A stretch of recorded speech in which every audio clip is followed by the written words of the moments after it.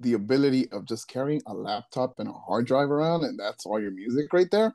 That's probably, and also controllers. Cause I do not miss carrying around turntables or CD players or um just all this extra stuff. I do not miss those days at all. But again, I only started out DJing publicly when CDs were already out. So I carried a CD wallet. So as Okay. far as like carrying vinyl, I only did that to a few underground events that were all vinyl, like an all vinyl night. That I wasn't that like I joined into the DJ game at the tail end of that. But as Okay. far as like carrying CDs or organizing CDs, burning songs into CDs, like putting 20 of them, sometimes even less, just to stay organized more. I do not miss that at all. So yeah, what I do like about it is less stuff you got to carry around. It makes your life much easier. What I don't like about it, oh man, what don't I can't think of anything I do not like about it. I think everything has been a positive upgrade, if you will. Like I'm sure in the next 10 years we won't even. I mean, even right now, you don't for a mobile DJing, you're not even gonna need your laptop. You just like right now you just at clubs you just hook in your USB and Yep. that works. I don't necessarily do that for weddings, but I do kind of see us uh the mobile work transitioning to that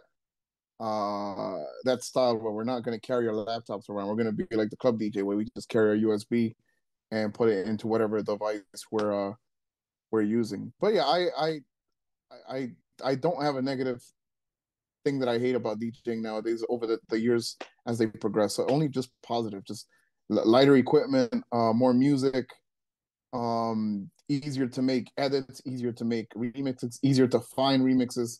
Record pools are everywhere. Yes. I'm not one of those people that think it's a saturated market, which it is, but I don't care. Like I just want I want like you should just focus on yourself and trying to be better than what you were before. Don't worry about how many DJs are out there or what they're charging or any of that. I don't I pay attention just so I know where the heartbeat of the market is at.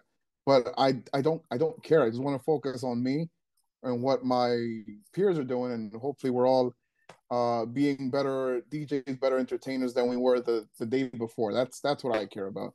But yeah, not negative, just all positive on my end. I like all the new technology, all the new music, all the new equipment, how much easier it's made mobile DJing or just DJing in general. I love all the technology and how much easier it's become. Yeah. If you're enjoying the content you're watching right now and you want to learn how to level up at all your events and create vibes, well, make sure you subscribe to the YouTube channel right now. No, absolutely. Yeah, I love the technology. It's so much. Like I remember carrying my coffin at my wheels falling off at Gramercy Theater, man. That was the day I was like, no more. I'm done, man. I'm never carrying. And I was like 140 pounds, man. I couldn't even get up the escalator. Like it was so embarrassing, man.